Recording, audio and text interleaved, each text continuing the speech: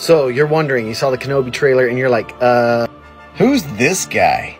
Well, there's a book you want to check out that'll tell you all about him, including that he used to be a Jedi Temple Guard and a Jedi that he absolutely hated.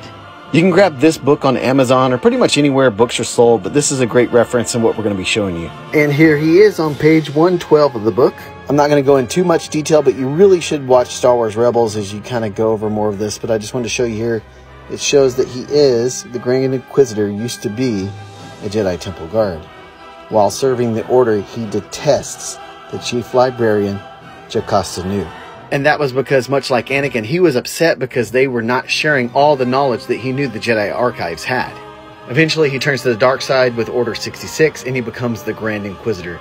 But seriously, guys, check it out in that book, and go watch Star Wars Rebels. He's a really great character.